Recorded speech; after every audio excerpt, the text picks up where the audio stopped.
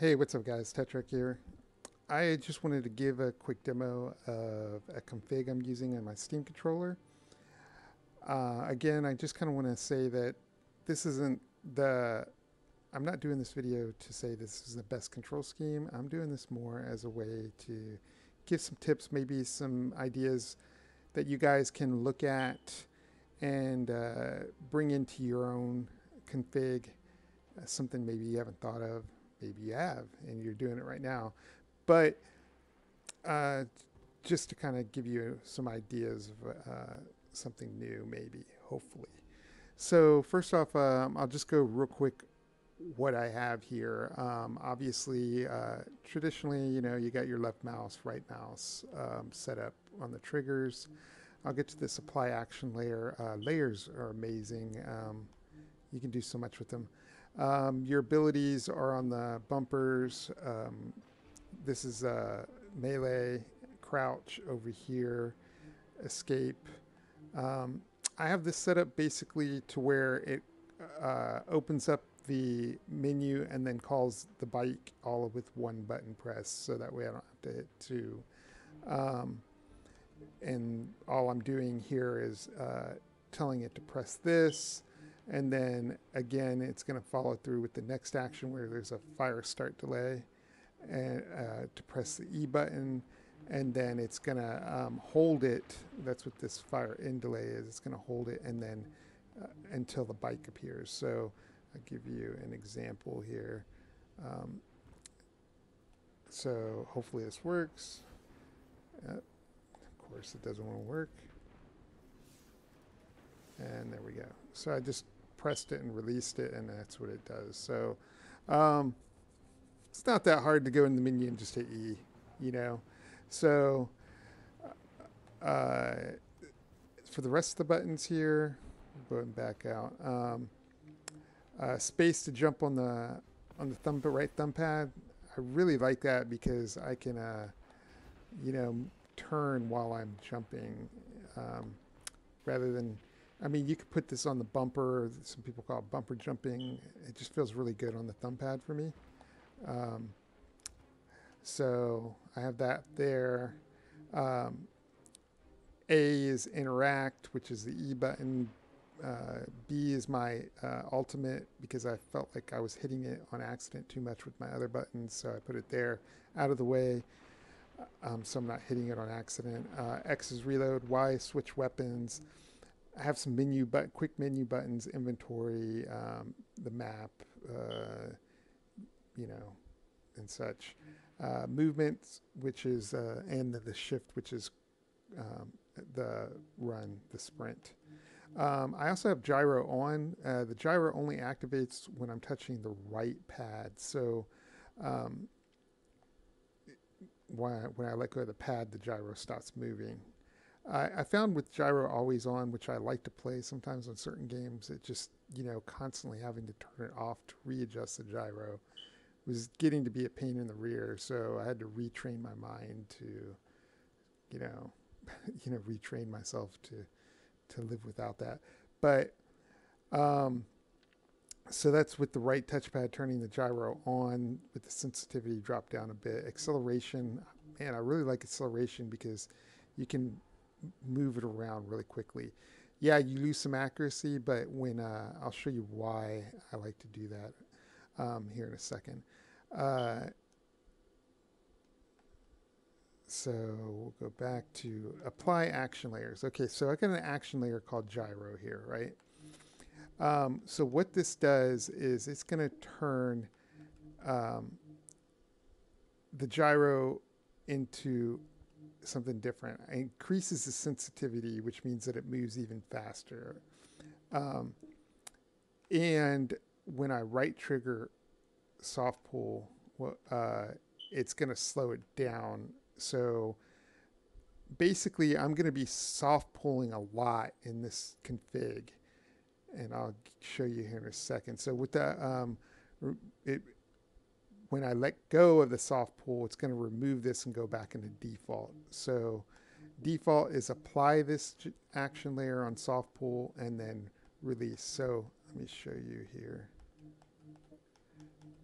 how this works. Okay, so if I go in here, see where it says start press. So when I start press, that means I'm holding the soft pull, right? And it's going to apply this gyro. When I go to gyro and I release it, I hope I'm saying that word right. I sound like a dumbass if I am not, so I apologize. When I go release it, it's going to remove that action layer and go back into default, okay? So I'll show you what happens. So I'm moving around. So what it does is when I hold this soft trigger down, I'm not even touching the right thumb pad. It automatically turns it always on. So let me show you this. So when the gyro, I'm in gyro. So the mouse now is set to always on. So when I pull that soft pull, the gyro is going to be always on. So I can see how quick it is though. So,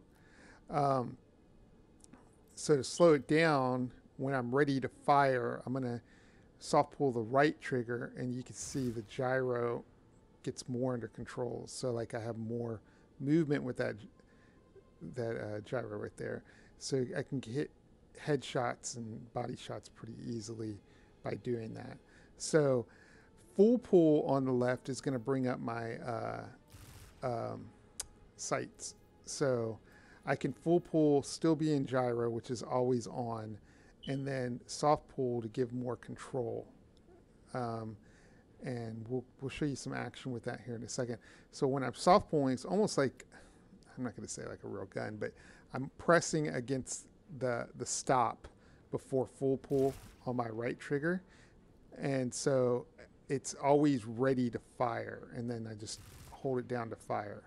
So why do I like this? Well, I can move it around real quick, slow it down, and then let go and move it around real quick and slow it down. So it allows me to turn, get some action, and then sight, see how I'm moving, and then get control. So I'm using multiple settings for the gyro to be able to move quickly and then get some control on the accuracy. Another thing too I added was hip fire. So basically right now you can see my thumb pad. I'm holding my right thumb pad. I have some gyro control with it because the thumb pad's pressed, right? But if I want a little more action with because it's whipping around when I throw my thumb around the thumb pad. So what I did here was, if I go to default, on the mouse pad, I did an additional setting with right trigger soft pull.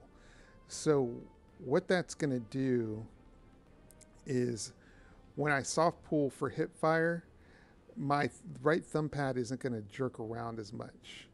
So I can actually use the gyro, which is slow already naturally, and use my thumb pad so I'm not whipping across the screen, and I'll be able to hit targets a little easier. So let's go look for some guys here, and I'll show you. Okay, so I'm going to do some hip fire. Let's get a different gun here.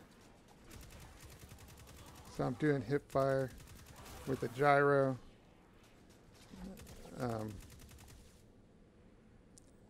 Slows it down so I can get more control. Okay, so that's hip fire action. I mean, it works pretty well. Now, when I go to, if I want to do long range, you can see it's switching modes to the gyro mode, which gives me really quick, and then I'm going to soft pull for more accuracy.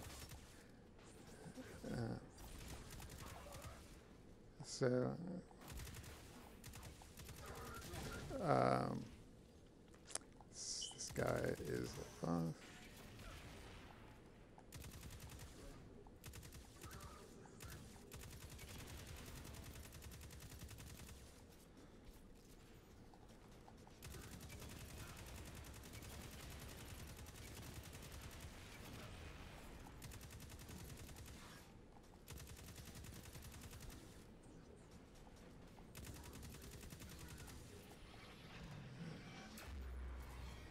I mean, I'm still tweaking this out. I'm sure there's some ways that I can get this to work a little better, but it feels really good to me, in my opinion. I mean, just switching with those action layers, I'm able to manipulate the gyro and the mouse movements to where they do different things when I'm activating my triggers.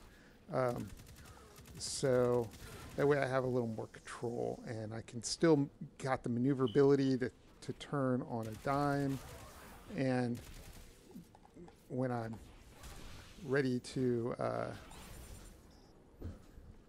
do this. So anyways, that's it for today, guys. Hope you enjoyed this.